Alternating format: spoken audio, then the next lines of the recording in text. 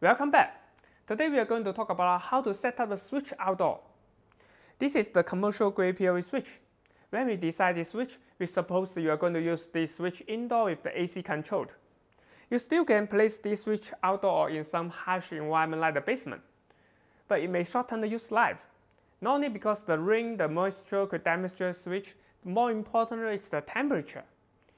The temperature will increase sharply in summer, especially the hot air cannot be let out. Using the power source built in, it will generate the hot air.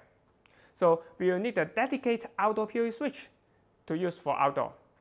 Okay, now let's move to the demonstration and I will show you what kind of switch we can use in the outdoor. If you like this video, don't forget to subscribe. This is the outdoor PoE switch we mentioned. It can stand a high range temperature up to 60 degrees, so there is no problem to place this switch outdoor. It's also IP67 waterproof. You can just bury the switch underground if you want.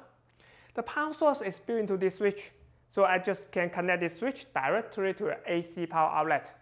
And the switch will supply the PoE to the like this IP camera. Now the camera is live.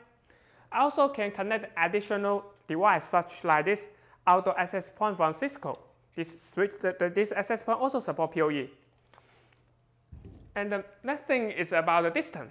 The maximum distance from this switch to the camera, like the edge device, is about 300 feet. So this camera or the access point doesn't need to just stay close to this switch. It could be 300 feet far from the switch.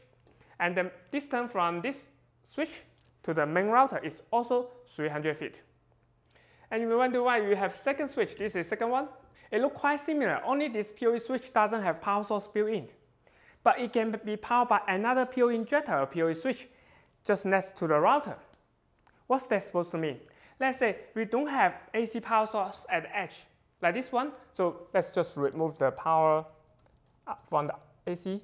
So we don't have any power source. In this case, we cannot use this power source to supply the PoE power for the new camera. But for working with this one, we can use this PoE injector to send the power from the center to the remote PoE switch, so there's no need the power source from the edge. Okay, first thing, let me just add this PoE injector to the system. The PoE injector also needs the AC power. This is the AC power code, so let me just connect the PoE injector to AC power.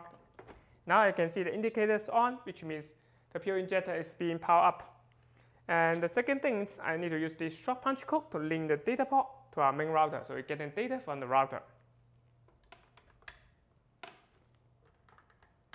And now I'm going to remove the cable from this router. There's one cable. This is the cable is connecting to the new PoE switch. So I connect this cable to the PoE port. Now the PoE injector is sending both power and data to the second router. I can see the indicators on. That means now the PoE switch is working. And I'm going to switch the punch code from the new PoE switch to this camera. So I can hear the motors running. I think the camera is working. Let's just wait for a while before we can see the live video on the monitor. Now the camera is live, but it's still fuzzy because it's a motorized zoom camera. It will take a while to find the best focus.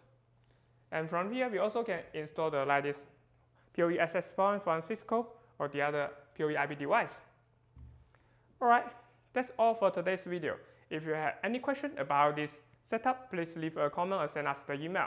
See you next time.